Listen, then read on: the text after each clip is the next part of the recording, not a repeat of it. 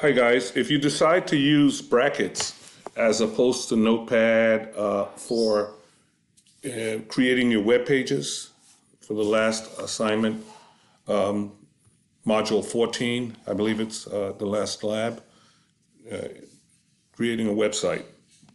You can go to the link that I sent out earlier, and the link is right here. And you can click on text editor. It's right here. It says text editor, open source text editor. Then you scroll down. You click on free download, the green button, for Windows or the Mac, whichever one you're using. So I'm going to say for Windows. Ignore the advertisements that pop up. Then you scroll down, and you should see a green link over here. All right, since I'm doing it for the PC, I'm going to click here. And automatically the download begins. Now, I always encourage you guys to use Firefox as your browser, but it works the same way if you're using Google Chrome or what have you.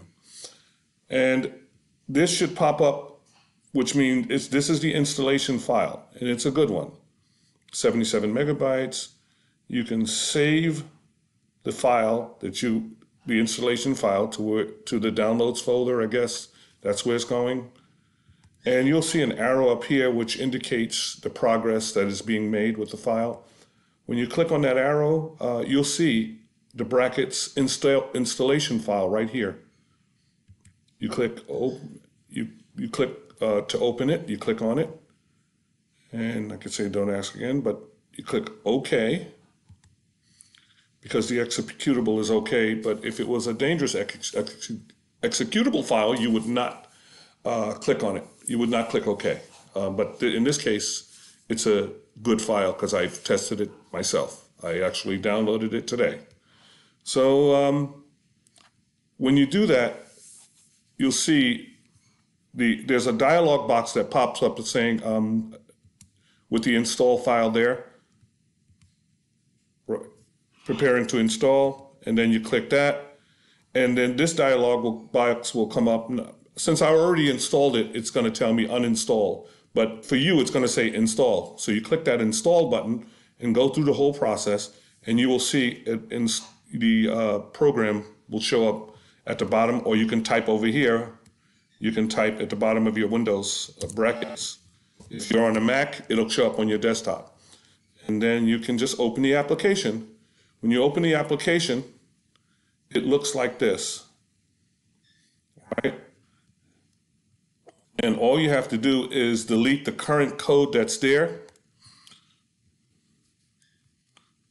And you can read all of the tips that they give you. But you can delete all the current code and then type in the code that we give you. So, or, you can just go to a blank slate, new, like, oops, I'm running out of energy here, guys. So you can go there and then start typing the information. The importance is saving your file. You have to save it as a .html file. You see the index names here that says .html. If it's not a .html file, the website will not know that it's a web page file if you don't save it this way, okay? You can name it whatever you want. Instead of index, you can name it security or whatever, but it has to have dot and then HTML after it. Some of you put two .htmls after it. Don't do that, only one, okay? If it already does that as is in the default area, you don't have to do it yourself, okay? I think that's all she wrote. You should be fine, and let me know if you have any problems. Hope this helps. Bye-bye.